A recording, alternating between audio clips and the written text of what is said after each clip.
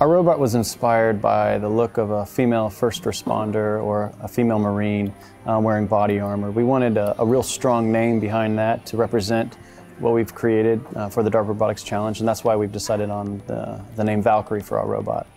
The idea for this robot basically came from wanting to create something that was not just an upper body robot like our previous humanoids. We wanted something that had legs, that could possibly walk on another planet, that could interact with humans in a gravity situation.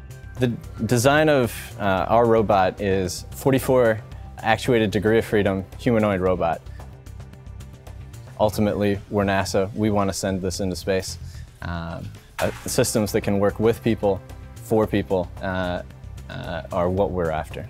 We have 50 engineers, technicians, scientists, all working together in one place on one thing, 24 hours a day, 7 days a week, getting this robot ready to meet this challenge and the challenges in the future. The NASA JSC robot will win the DRC challenge because we have created a robot from top down and bottom up, basically. We have the entire team co-located. I think our team will most definitely win the DARPA Robotics Challenge.